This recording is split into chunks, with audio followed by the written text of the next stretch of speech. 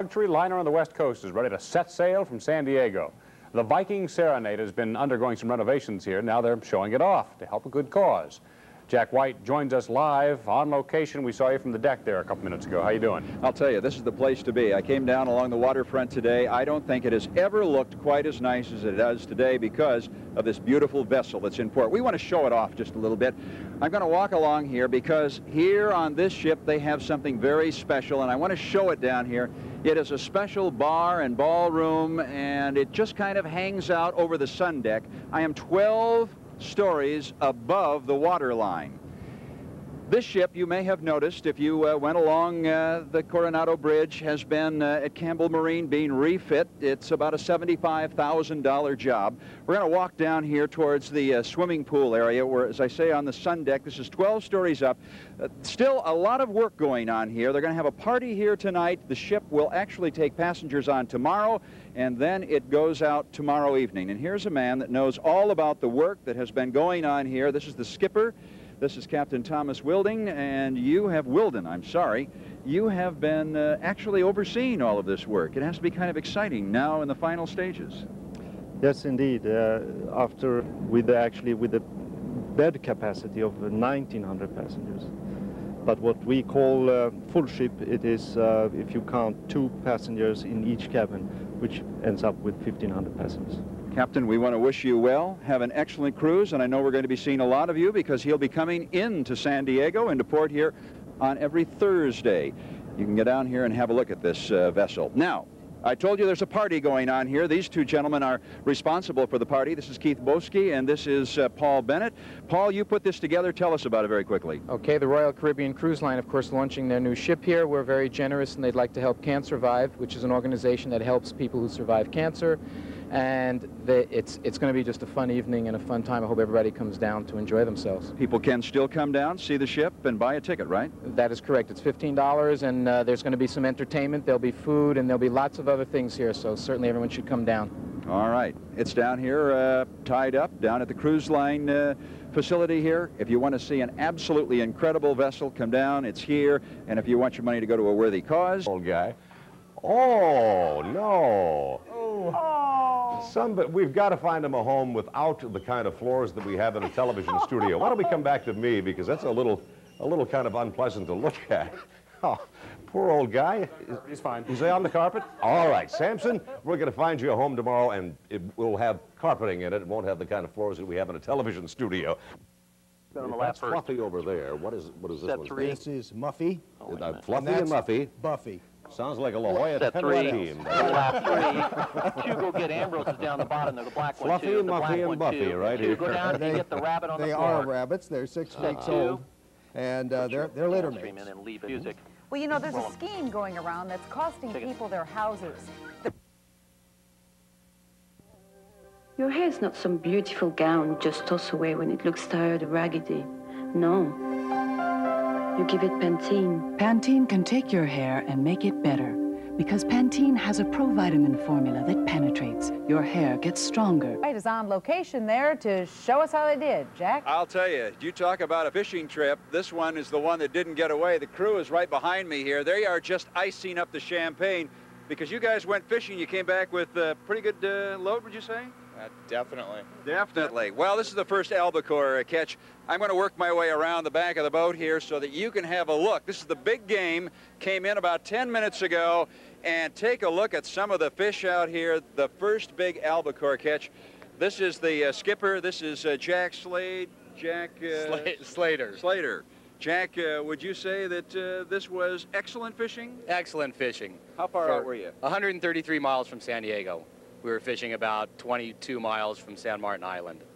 And how many albacore did you pick up? 105 albacore for 2 days of fishing. All right. The season traditionally starts around the 4th of July and goes through the end of September. A little bit late, but it's here.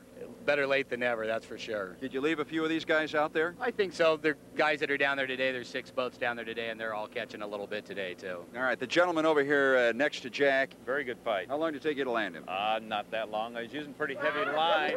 Oh, here comes the champagne. This is it. Hey, the captain The captain gets what you get when you get a big catch. I mean, there are literally fish all over the deck of the big game out here. If you are a sports fisherman, take heart. The albacore season is now here. They're off the coast, and, well, all I can say is they're loading up boats ready to go out. That's pretty much the way it is down here, Stephen. They are having a good time. Just now, a matter of getting these fish off up there to the fishermen. As I say, they came in about 10, 12 minutes ago, and this is the first big catch of the season. You know, Jack, as always, Carol and I ask you to bring back some food. This time, just wait till it's in the little round cans and then bring it back. I'll tell you what, if we can get Art to kind of follow me around here, I have yours already filleted. It's already in the box here, ready to go, Stephen. It's all packaged up here for you, so you don't have to worry. All right. Carol and I are very happy about that. We didn't want to see it in the original form like that. Thank you very much. Well, the rain turned to mud, and it caused a major traffic accident in Ocotillo. You can see the water is still rushing down through the desert area. About 2 o'clock this afternoon, the skies simply opened up out here. It was monsoon conditions. And at one point, a lady motorist coming down I-8 about a quarter of a mile west of Ocotillo started to hydroplane, went across the freeway and hit the bridge embankment. One of the first people on the scene was Joe Ralph. He's a border patrolman from El Centro. He tells us what he saw as he arrived on the scene. As the vehicle came down the bottom of the grade, there was water running across the interstate. In both the east and westbound lanes. All 4 lanes were covered in water, and the vehicle couldn't negotiate the turn. So it appeared to us. It looked like she couldn't negotiate the turn, and she went up and hit one of the stanchions of the bridges. The Mexican school bus had been parked right behind the accident there, and while we were assisting the girl, another vehicle came up and started to do the same thing that she did. He couldn't negotiate the turn. He hydroplaned. And he hit the wall of the bridge. It's in that car, they all had their seatbelts on, and they were able to get up and walk away without any injury at all. And that vehicle was totaled, by the way. It was, the front end was right under the bus. And then with that, another vehicle came up, couldn't negotiate the turn, and hit the bus sideways and went under the front end of that car went under the bus. And he just got it was a single occupant, the driver. He got a bump on the head, but he seemed to be okay. Again, that was the voice of Joe Ralph. He was a border patrolman, happened to be on the scene, and you were looking at some pictures earlier, taken just really minutes ago, of the water still rushing down through the desert there in Ocotillo. Monsoon conditions, that's exactly what the people on the ground were telling us. The sky opened up for about a half an hour. They said the visibility was absolutely zero, and you couldn't see where you were going. And of course, as you heard, cars on the freeway were just hydroplaning literally across the pavement. Right now, it is very clear out here. Water still running. Flash flood warnings have been posted all day and are still in effect. As I say, still clear as we make our way back towards San Diego. That's pretty much the way it is out here, Carol. Very dangerous driving. If you're going to be in the desert, drive carefully. All right, Jack, you be careful, too. See? Thanks. And Who's that guy in the back? She was. Holy. We got to get any hot Who's that guy in the back? Well, we'll find out how hot it was in answer to Mark's question. Welcome back. There is more to come in our second half this morning, including... Damn that Mercury! Yes, a demonstration. Still here, he won't leave. He's going to be around to help us show how to make great baby food from scratch using your microwave oven. You can read that if you... Gary Shangle has everything from art to food to film. It's very good. We're wrapping up our Sweetheart Makeover contest today. Here. 3 lucky couples will receive the full treatment from Rivka Grubb of Rivka International. Very good. And V. Avante Hairstyles of Pacific Beach. Yeah. All right. And the winners will also get a new outfit from Bullock's Department Store and appearances on Inside SD to show off San Diego SD to show off their new look. Winners will be announced on Monday inside. I'm chewing gum. San Diego. If time allows. Thank you, Gilbert. Please help us out here, Jack. It's your turn. It's all you. For your baby for and your child. And damn that Mercury! I knew that was coming. So you got to see him. I didn't even know it was coming. No mercury in the baby food. No. Thank you, Eileen. You're a good sport. When we come back, we're going to show how to Damn that Mercury! Gary Shandle with the new movies in town. including this one with Holly Hunter and Mr. Richard Schenkel. Dreyfuss. You know. Oh, Dreyfuss, I've don't seen you? that twice already. Good movie. I hope you both have a lifetime of great sex and joy. Have a good weekend, all right? Coming up next. Damn that Mercury! We'll check in with the 10 newsroom. Generic news. Generic news. It means news not about any particular country. We'll be right back. Just generic news. It could be anything. Anything at all. Just. Also, women who harbor deep resentments and emotional wounds from their own mothers. And out-of-work comedians. I'm really upset about these interruptions. Gilbert I don't Gottfried care about won't be the here. war Take so care of much. one another. It's We'll just see that you they tomorrow. interrupt Kate and Allie. That bothers me. Catch you later.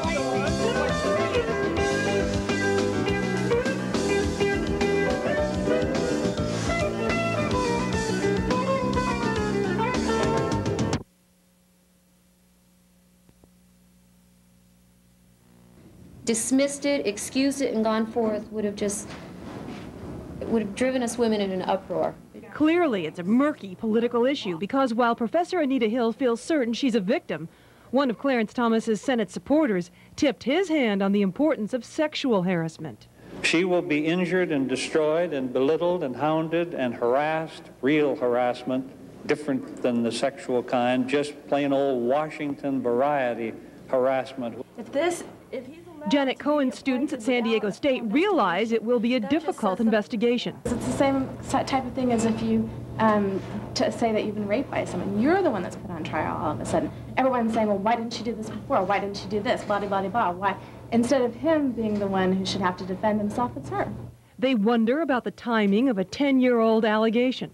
I just hope if it did in fact happen or whatever, she was harassed, that it would have come out no matter what. But they seem to agree no one will know what happened between Hill and Thomas until there's a full investigation. I feel like we don't have the facts. I mean, we don't know. I know that's your interpretation. But regardless of the facts, it's sort of separate. How do you feel about birds?